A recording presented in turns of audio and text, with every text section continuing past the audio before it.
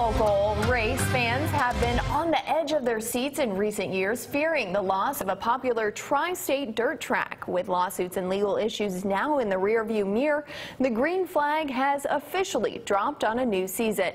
It's the subject of this week's Tri-State Treasure. For auto racing purists, one tri-state property has been flinging dirt since the mid-1960s, but a recent change in ownership and an uncertain future has taken its toll on the track the past few years. Local racer Mark Cole shares what makes Chandler Motor Speedway so special and what attracted him to that track over 4 decades ago. It's good local racers. That's what made this track, and that's what's going to keep this track going is local racers. We need cars up here to come. Guys that just ain't got a lot of money, but you can come up here and race. Chandler just needs a good facelift, and it would be a real good little racetrack up here. And just like racers running on a budget, Chandler Motor Speedway faces its own hardships. Cole says it's hard for Chandler to keep pace with other local venues, for instance, Tri-State Speedway.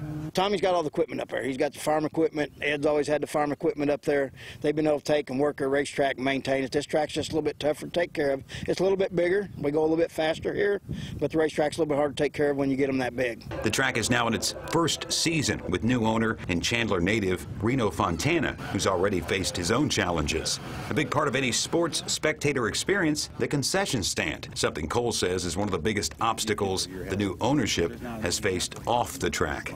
Health department come up here and raised a couple little issues, but we've got things lined up where he's up here cooking burgers and what have you. There's a group up here donating their time and their material and then giving him a little bit of money for coming up here. Cole adds he hopes to see more green flags waving at this Warwick County property. It's something that I want to see keep going.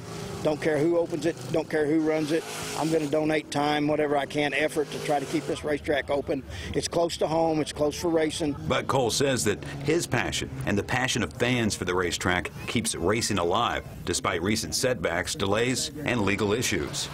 It's had a lot of promoters up here, and they've all worked the same way with not much money to try to make the racetrack better, and they've just not got the job done. There are a group of people in Evansville, some racers that don't like the deal that's been going on up here, the legalities and all that other stuff, which I don't get involved in that, and I don't care about that. All I care about is it's my racetrack. I want to run here. I need those people to get, just leave some people alone so we can get this racetrack going. And going is the goal, with plans to revive the 131-acre property's drag strip 2 with classic-style arm drop competitions later this summer. As for the 3/8 of a mile dirt track, racing resumed this spring with Friday night features scheduled through October, meaning many more left turns at this tri-state treasure. Tommy Mason, 44 News.